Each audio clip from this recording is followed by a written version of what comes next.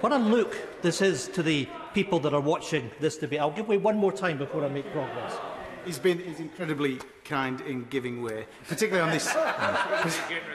this, subject. I just wondered if you might take the opportunity to update us on the missing donations and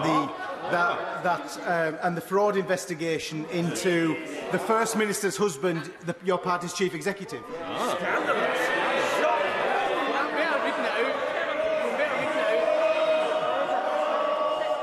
Order.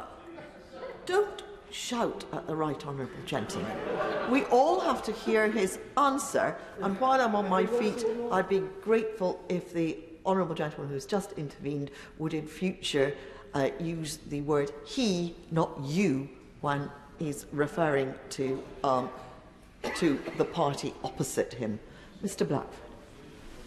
Madam Deputy Speaker, let me respectfully say to members opposite that all monies that are raised by the Scottish National Party for the purposes of fighting an independence campaign, I will give you a guarantee, I will give you a promise, I will give you a commitment right here and now, that every penny which is raised will be spent on independence campaigning, because that's what we are about.